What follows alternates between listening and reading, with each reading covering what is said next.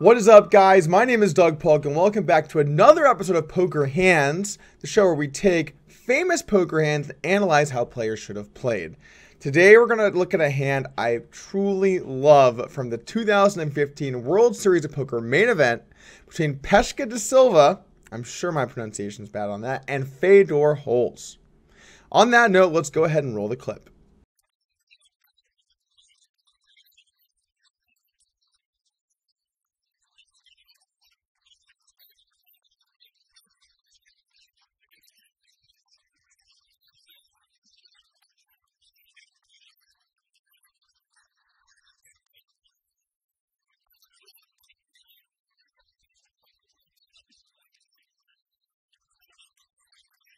Good discipline fold, Jarvis. Your live reads are really on point today.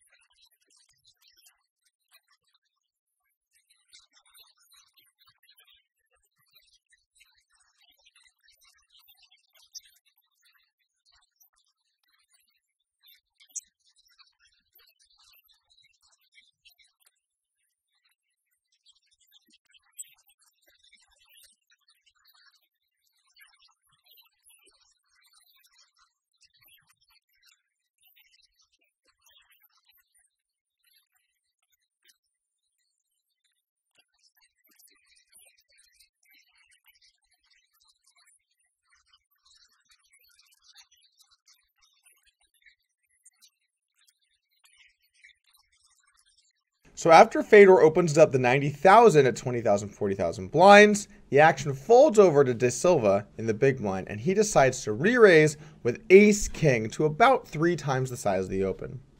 Now, normally I would probably like to see a little bit bigger of a raise out of position. You're offering that in-position player quite the opportunity to flat profitably with a wide array of holdings, such as 8-7 suited. If you make this raise more like 300,000, he can't call with some of these weak hands, and it puts him in a much tougher spot when deciding what to do against the 3-bet. Also, with a hand like ace-king, you don't really want them to see a flop with a hand like 8-7 suited. They could just hit a pair or some kind of draw, and you're going to have a very difficult time out of position. Not to mention, 1 out of every 3 flops has an ace or a king, but 2 out of 3 don't. So at the same time that you want to kind of get some value from your opponent, I think it's more important to use a size that knocks your opponent out of the pot with some of the hands like this, and then post-flop you can play a little more straightforward. That said, it can also make sense to go a little bit of a smaller size because you offer yourself better odds. So when I see this small re-raise, I think to myself, okay, he might want to have more hands in there, make this, raise with a few more holdings, etc. That said, I don't really like it, and you're going to definitely have to be ready to play a little bit of post-flop, but clearly, de Silva was ready.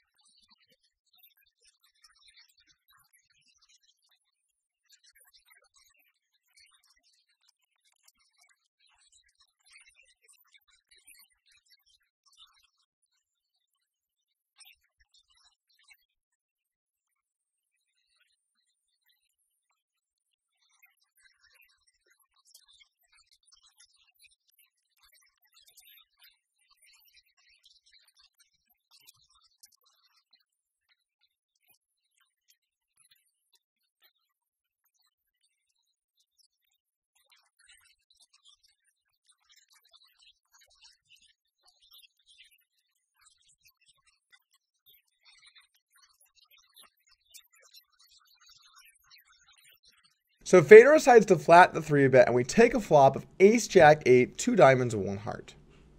Now, obviously, this is a great flop for de Silva, with his ace-king having improved through top pair, top kicker, and he decides to bet 345,000 for value with his top pair. I like this play. I like the size. I like pretty much everything here. It's not too groundbreaking. Definitely the standard line.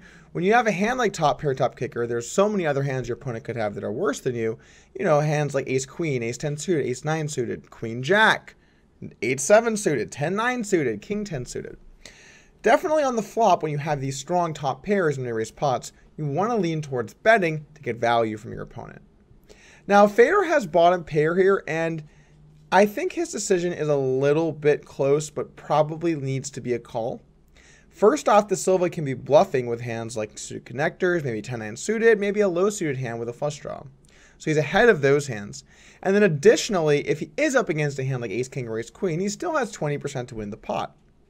Keep in mind, the flop bet is a little over half pot, so, you know, Fedor needs to win this somewhere around 1 out of every 4 times, a little bit more than that. But the odds are still pretty good for him, and there is some chance that Silva could be bluffing. He could have a hand like queens. That should probably not be betting the flop, but he can have some hands that are going to have difficult situations in later streets, and then also he's going to get a chance to play post-flop on some different runouts. So I think the flop was standard played from both players. Let's see the turn.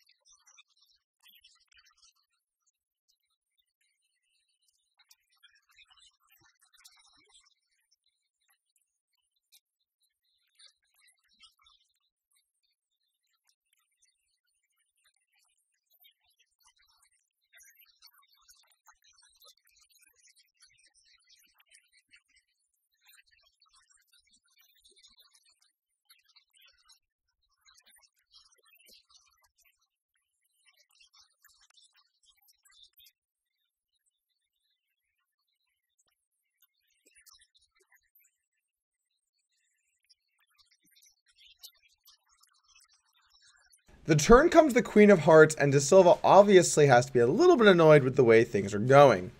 King 10 suited has made the nuts, 10-9 suited has made a straight, Queen Jack has improved the 2 pair, Ace Queen has improved the 2 pair, maybe a marginal hand like Queen 8 suited has improved, and then of course there still are hands like Ace Jack or Ace 8 or Jack 8 suited that trap the flop that have him beat. So at this point, it makes a lot of sense for him to check. There are simply too many strong hands his opponent can have that will have him crushed. You don't want to be betting thin for value into spots where your opponent can have many hands that beat you, because first off, you need to be ahead when they call, and second off, you want to let them at least have a chance to bluff. You don't want to just get stacked by the good hands and have them fold otherwise. So the turn check makes a lot of sense. Fedor now has a decision. Does he think his 8 is good enough, or does he want to turn it into a bluff? And let's kind of think about what worse hands can he have here. Well, he might be able to have a hand like 9-7 of diamonds. He might be able to have a hand like 7-6 of diamonds. He might be able to have a hand like King 9 of diamonds. Maybe a hand like King 8 of diamonds. That's actually a better hand. So really, there aren't many hands Fedor has that can be worse than this, which is why I really like this decision to bet the turn from Fedor. They have about 1.2 million left behind, and the pot's about 1.3 million. So Fedor can put some hands into a small bet and then jam river line for value, like King 10 suited, 10-9 suited, Ace Queen, Ace Jack, all these hands, and then also put a few bluffs in. He needs to find bluffs. Now you can't just be like, oh, you should bluff the flush draws. There's not that many flush draws. 9-7 of diamonds, you know, 10-7 of diamonds, 7-6 of diamonds. It's like 3 combos with King 9 of diamonds. I mean, it's like 4 combos of hands. There's just not enough diamonds there. So what Fedor needs to do, he needs to pick some pairs and work them into the bluff range, and he wants to pick the pairs that have the worst playability. Well, 8-7 of spades has extremely bad playability. Can't river any straights, doesn't make very good 2 pairs, doesn't have any flush draw, has no red cards in it. It's just not a good hand. So taking 8-7 suited and bluffing with it seems like a fair play. The only thing I might say is that he could also have a hand like 8-6 suited, which also might be another hand he wants to bluff with. But you don't want to get too carried away on bluffing all these hands, because then you're going to have all these bluffs and not a lot of value. Now, in this spot specifically, it's probably fine to do both of these hands, because he has so many good hands that would take this line pre-flop, on the flop, and then on this turn. This is a very dicey situation on the turn for the big blind. The big blind's not going to have some of these ace-jack type hands, some of these king 10 suited type hands, nearly as much as the person flatting, because those hands make bad 3-bets. If you 3-bet those hands and get 4-bet, you're in a bit of a tough spot. So when I see this spot on the turn, I really like how both players have played this. De Silva going for the check call and Fedor going for the bet. So let's see what the river is with only about 800,000 chips behind into a pot that's going to be somewhere around 2.1 million.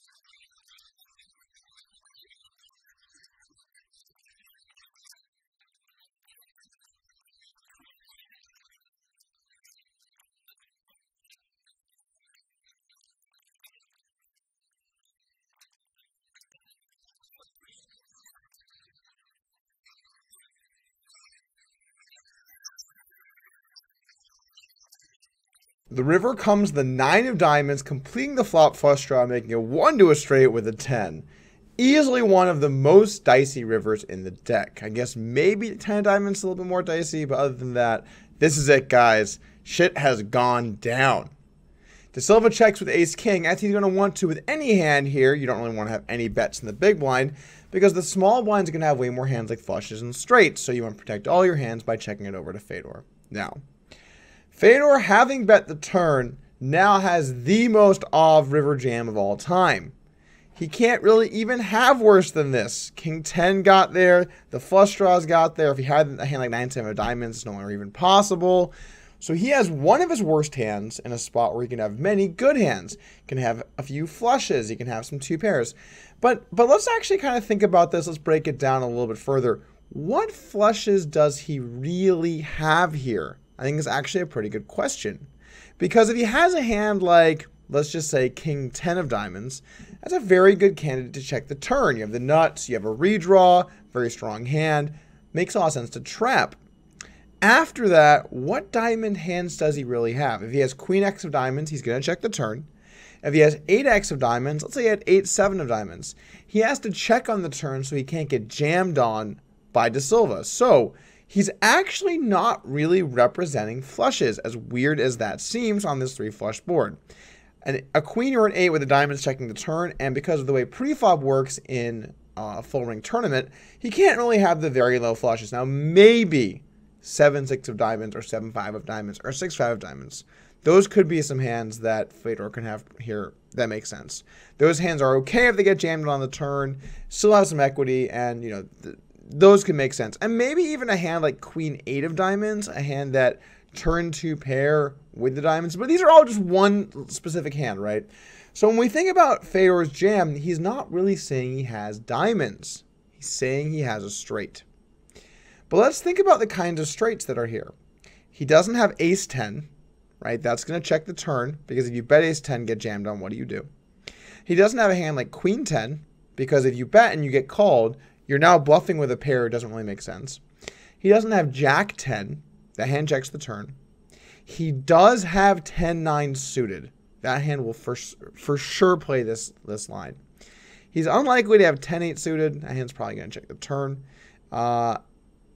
He doesn't really have many 10s. He could have king 10 specifically, but it might trap turn. But I'll say that's a possible hand. And he can for sure have 10-9 suited.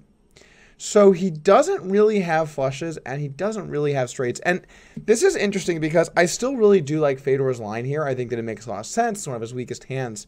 But if Fedor is deciding to use 8-7 suited and 8-6 suited, as well as maybe a couple other floats, maybe he has a king 7 of diamonds type hand preflop. I'm not really sure how he's going to play this preflop. But the point is, if he's going to have 8-7 suited and 8-6 suited, that's already 6 combinations of hands. He doesn't really have that many straights or flushes. It's like 12-ish combos. Now, here's the thing. How much thinner than flushes and straights can Fedor go? If he has ace-queen here, is he going to play for it? And I'm not entirely sure what the answer to that is. You now lose to 10-10. You now lose to a trapped queens. 10's not really being the flop. Maybe not 10s. You lose to queen 10, though. That could be a hand you could lose to. Maybe you don't lose to many 10s. This is what makes the hand so great. I'm thinking about it more and trying to decide how thin would they go. And if Fedor's planning on going thin here with ace-queen and ace-jack, which as I think about this sounds more reasonable, because neither player really has that many 10s, then all of a sudden this bluff becomes extremely good. Because if he has those value bets in conjunction with those flushes and straights, he easily has enough value. And that's really the point. You always want to make sure you have enough value so that you can bluff with a few hands like 8-7 suited or 8-6 suited. So I like Holz's play here. It makes sense. I'm on board with the whole hand pretty much. I really like how he played the hand. Now back over to De Silva. He has an extremely difficult situation with ace-king here. This is really kind of the nightmare, the classic nightmare ace-king spot. Like, you even flopped an ace, and like shit's just kind of gone down. Like, what can your opponent have? Now, I'm going to say what I think Silva should do here in general is fold a hand like ace-king without a diamond, because he doesn't block the flushes.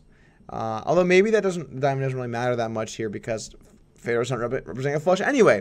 But in general, if you wanted a simple way to play these river spots, you should check call with these hands when you have a diamond and check fold without. And that is going to be a little bit too much folding on boards like this and a little bit too much calling other places. I want to kind of give you guys like a simple general idea of a way you could try to play this without, before I go into like really specific things. But the point is, if you always call ace king, your opponent can just value bet you really light. And if you always fold, they can run it with these suited connectors a lot. So you have to figure out a way, right, to split that up. And I think that just means having a diamond in your hand, because then your opponent is even less likely to have a good hand.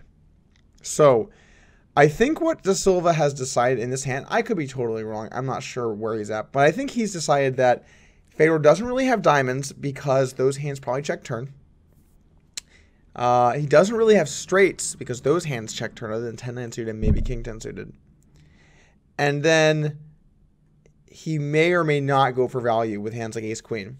And if he thinks that Fedor is not willing to go thin with a hand like ace-queen here, then he might decide that he is really only going to be up against bluffs. So I would like to see, I like how Fedor played this hand. I like De Silva calling with some of his ace-kings. It's kind of hard when we look at a situation and we're like, oh, he probably has to call some and fold some.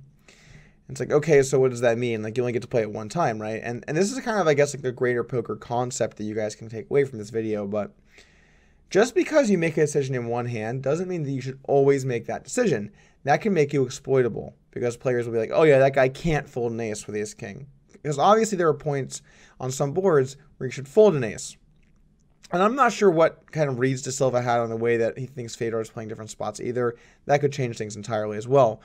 But at the end of the day, with ace king in this spot, you're in a tough spot. And when the decision is very close between two options, it's usually good to take a mix of both, because that way you avoid being exploitable. Now, maybe there's other things going on. Maybe there's live reads. I don't know, guys. I'm just the theory guy. If you want live reads, there's probably someone out there for you, but it's not me.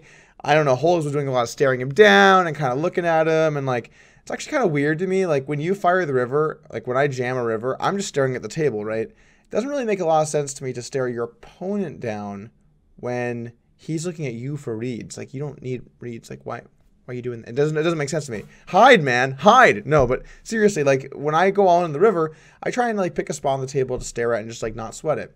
I'm not, like, looking at my opponent. You're just giving them an opportunity to, like, make decisions about what they think you have. Now, maybe he thinks he can win the leveling war. Maybe he thinks he's not going to be any different. Maybe, you know, when he's bluffing or not bluffing. But the point is, I don't really like that. I feel like there's no value. And unless you're Scott Seaver and can talk your way out of it, I don't really understand what you're trying to gain here by, you know, looking at your opponent at all. So those things aside, because I have no knowledge about that, I think this hand could be okay sometimes, but should not always be a call. Anyway, I thought this was a really cool hand. I'm glad I got to review it here today. Thank you for joining us for Poker Hands. If you're interested in more high-level analysis of famous poker hands, click that subscribe button and join the team. However, this bet works out perfectly because now Pete decides to put in a float here with the 9 high. When someone bets in a pot, even if it's only half pot or less, or a little bit more than half pot, I guess is what it is here, you need to keep one thing in mind.